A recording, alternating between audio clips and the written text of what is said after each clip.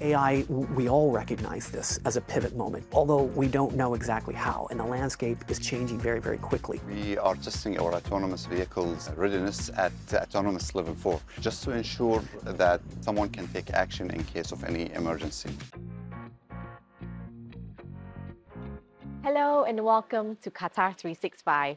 I'm Laila Humaira, and on this episode, we talk about all things tech and innovation, from blockchain-powered art to taking a ride on autonomous vehicles.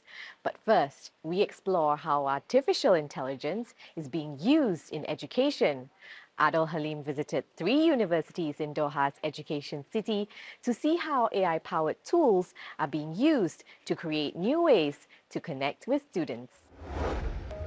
In Doha's education city, a hot topic on university campuses is what role does and should artificial intelligence play in education? The presence of AI-powered tools like ChatGPT, which can instantly generate essays and term papers for students, has worried some educators. But others, like Georgetown University and Qatar's Dr. Jamie Olson, take a more philosophical approach. It's a partnership between faculty and students. If you approach things from a policing lens, you actually can fray that relationship. It creates tensions that don't need to be there. It creates a culture of suspicion. What works is if we can convince you that your education is valuable and that what we're asking you to do will contribute to your education. Meanwhile, similar conversations are taking place nearby on the Carnegie Mellon University campus. Dr. Khalid Harris says classic AI has been around for decades, largely statistical based. More recently, generative AI has grown exponentially. But one of the concerns with generative AI is how to fact check what it produces.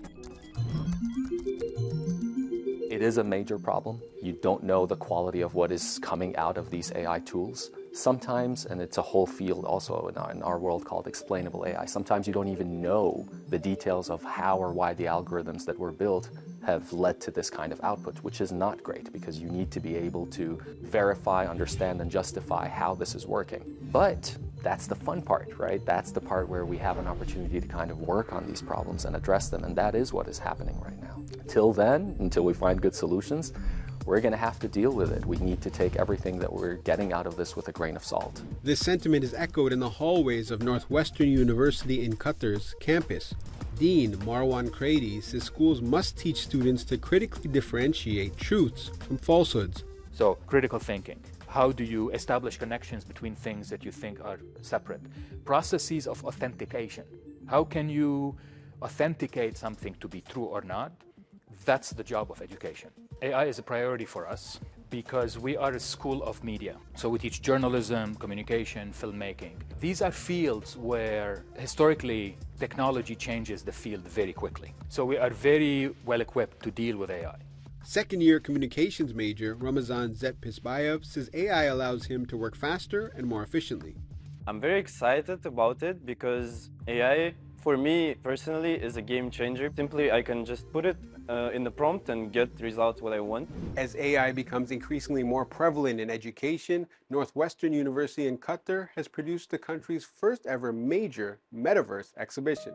With so many unanswered questions about the virtual world, the museum's interactive exhibition encourages students to discuss the opportunities and challenges in a constantly changing digital media landscape.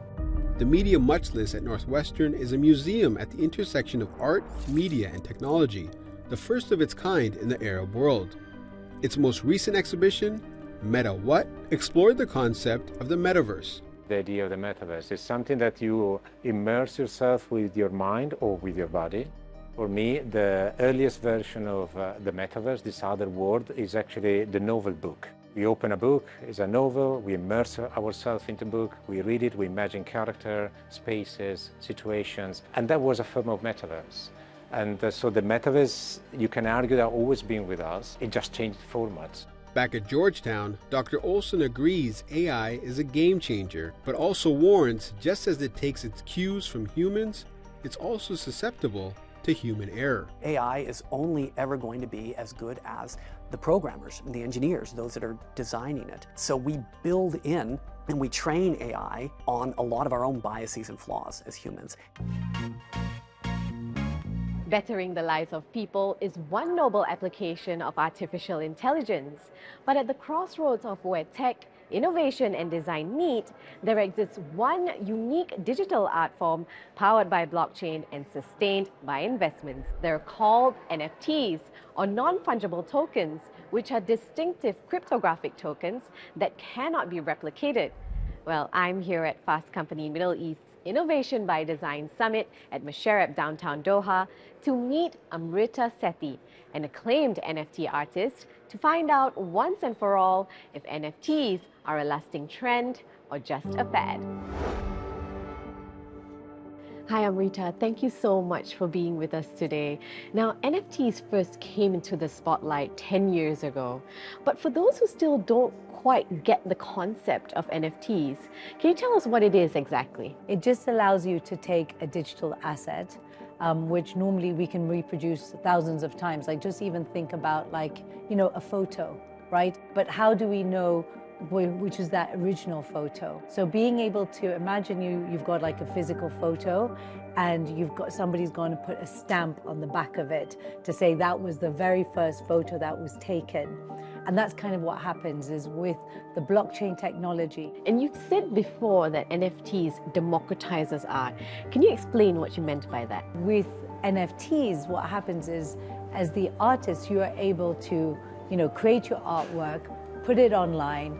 You're not just restricted to the geographic region of where you are. You don't need to have a gallery space. You don't need to invest in a lot of that money. You're able to take your art and put it up on the internet where the billions of people have access to it.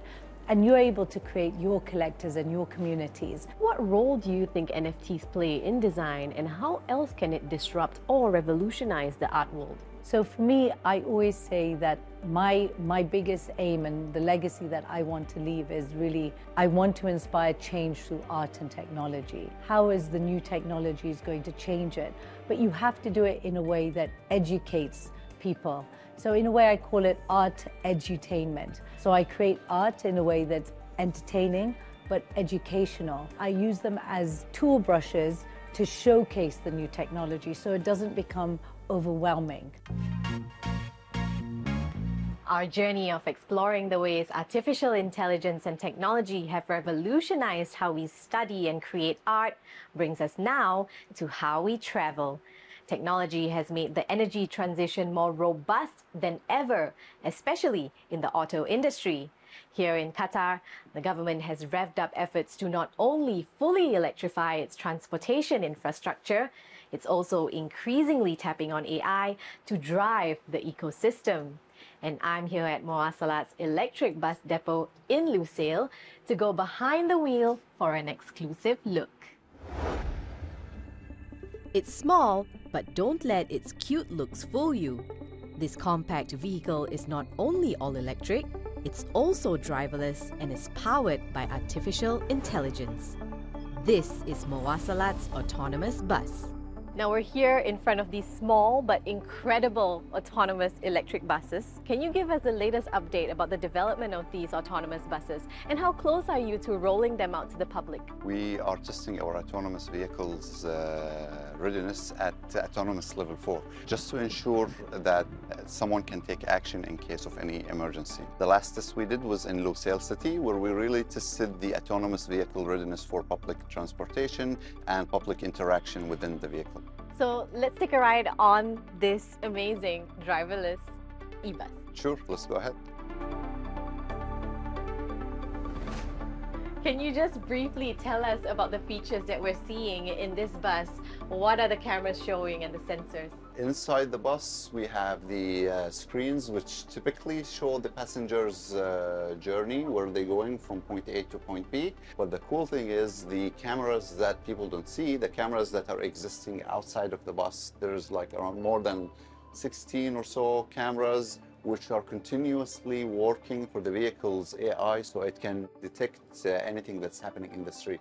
Muwasalat's Lusail bus depot is capable of supporting 478 e-buses just like the ones behind me.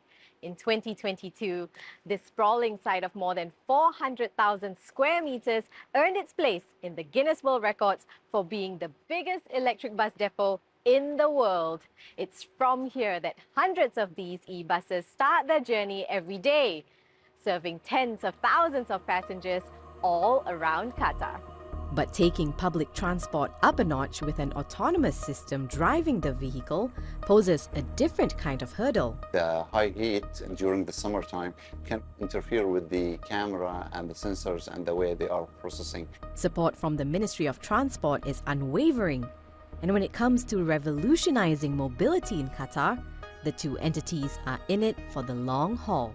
Today, Qatar has a strategy of electric transformation and also a strategy for autonomous vehicles. It is a 5-year strategy. They all serve the transformation within a harmony with what is existing today. This year also marks a milestone for EV brands in Qatar, with more international names rolling out their latest models. Our infrastructure that supports the electric vehicles is already expanding. And within coming years, we are distributing 400 electric vehicle chargers. Back on the driverless bus, our short ride may be coming to an end, but Qatar's journey towards an AI-powered, fully electric transportation system is just getting started. From electric and autonomous vehicles to an AI-powered education system to the future of art and design, a new era of technology is being embraced right here in Qatar, paving the way for a tech-driven future. We hope you enjoyed this episode, but that's all the time we have for now. For more, check out Euronews.com and connect with us through our hashtag. Thanks for watching, and we'll see you next time on Qatar 365.